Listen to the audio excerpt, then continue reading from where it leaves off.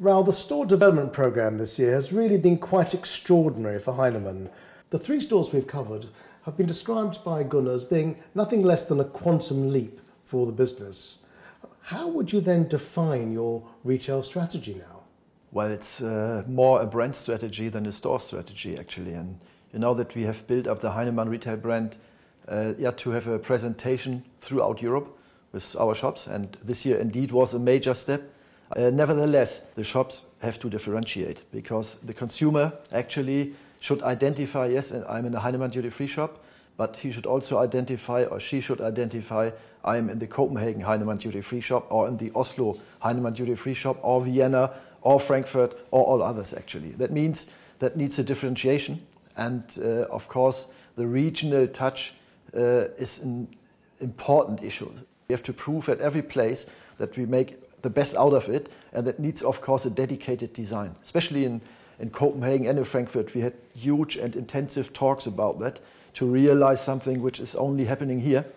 And this is by design, but as you know, of course, also by product. And we have just identified the volume of regional product. It goes up to 30% of turnover in some of our shops. So this is really... That's a very high figure. It's a very high figure. It's really... Of course it needs space, of course it needs dedication and presentation, but of course that's the most important issue to differentiate, actually. The balance of the product mix on offer is also different between the Schengen and non-Schengen. We just look at Frankfurt, for example. You've really developed a robust fine food area and a spectacular wine offer in the Schengen area, which is not replicated in the non-Schengen area. Is that just part of your evaluation of the profile of customers going through? The difference which you see is not that it looks different, it's because we have a different consumer behavior, actually. And of course, if you see the delicatessen, for example, already a learning curve. Some international brands work very well in the non-Schengen. They are not so strong as we expected in the Schengen area, so we might change to local brands. So if you see the delicatessen area, for example, it's an important issue that we have to develop from being a traditional duty-free offerer really to the consumer demand, never forgetting premium products at a very low price. I just want to stay on the regional architecture that we've seen. It's actually quite stunning in each of the locations. Have you ever actually thought of creating a store that is solely designed based on the lines of the regional architecture that you've employed? We could do it. I don't believe in that because as you have realized, we have now really built some very big shops, more than 2,000 square meters. The next to come is Copenhagen, the refurbishment with our brand design, which is 2,500 square meters. A place like this has to be organized. And we very much believe in this category before brand approach. And every category should have its own design to be really and easily identified. And if we make an overall regional design, I think it will lose just that. And fast and easy orientation is a very basic element of every of our shops. What is clear from each location is the sheer size and scale of the individual retail operations. Just how much does size matter to you?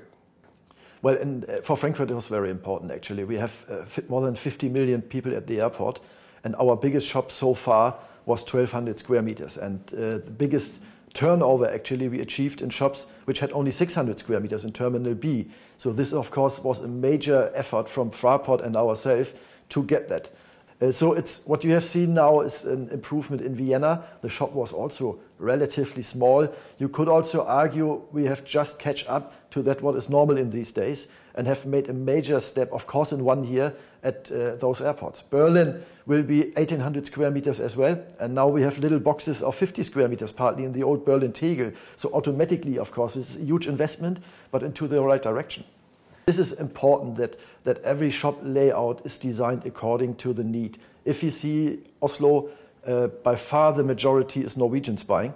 And if you see Frankfurt, you see a wide variety of international target groups from completely different countries. Mainly more upmarket. This means the shop is also more upmarket. But of course, EU and non-EU traffic in a different design and destination. And the non-EU traffic, of course, being very international, from Russians, from Chinese, from other Asian countries, also, of course, a lot of Germans. Let's just go back to Frankfurt's a plus peer zone. I mean, what we've seen there are some promotional areas that have certainly matured over the last couple of years. And in fact, the eau de cocktail promotion there is really significant because it is epitomised as the best of Trinity, where both you, Fraport and suppliers have come together to produce a quite remarkable promotion. How many more things like this are we likely to see coming from Heinemann? It's an answer on a couple of sides, because we have internal discussion, of course, about it. If you do actions like this, it needs a lot of effort. It's not the effort of a classical duty-free company. It needs different purchasing, it needs different sourcing, it needs different merchandising, it needs different approach and design. And of course, it's a challenge. And you are right, we have picked up with this, what we call stages.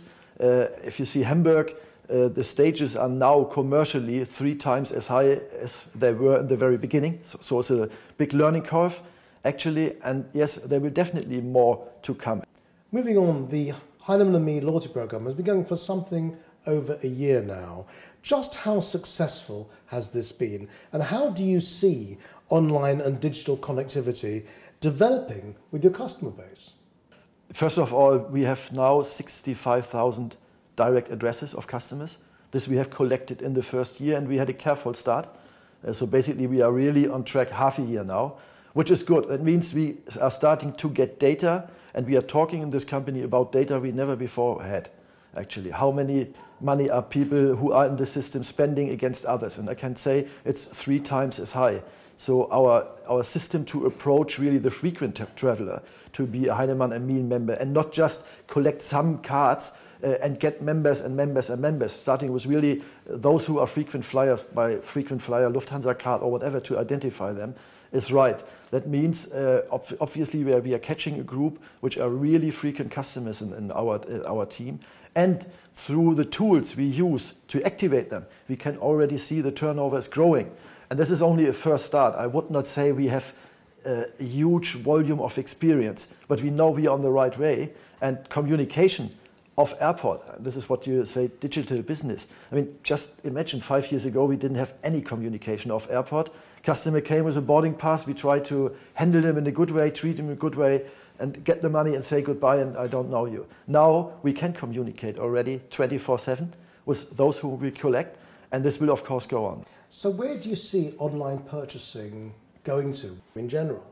When all this came up, we said, oh man, we are investing so much money into our shops, and now we are making pre-order, other issues, people should go into the shop. But very obviously we have a different clientele, a different target group, which would normally not buy. So we know that we are on the right way, actually. And you're right, communication and personality. As a Heinemann duty-free brand, we have a family name, so we should have also a more than only in the shop contact to our consumers. And of course, you're being quite proactive too in the area of direct on-airport advertising. Now, this is quite a departure for Heinemann, who've perhaps traditionally taken a rather more conservative approach to advertising, but there's clear method in what you're trying to achieve here. Yeah, the brand development, the development of the Heinemann brand has also changed a lot in this company.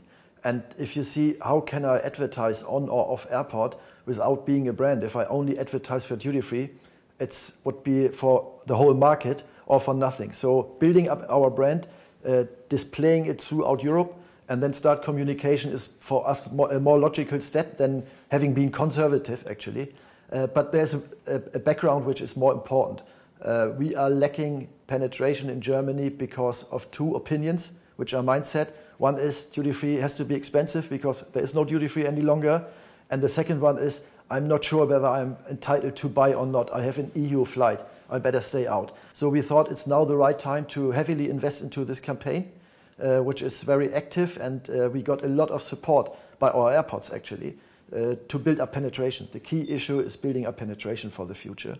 And the campaign will be a long-lasting one. And we are sure that will be a part of building penetration and increasing penetration. It's early days yet, but do you think the communication has actually started to work? Yeah, we have one concrete information on our arrival business in Hamburg, where you basically arrive on the level where the departure shop is, so you can buy. And arrival business has been picking up immediately after we started the campaign. So it's a very good initial sign. Of course, after the campaign is over next spring, we will make some analysis and to see how do we have to adopt and what is the learning.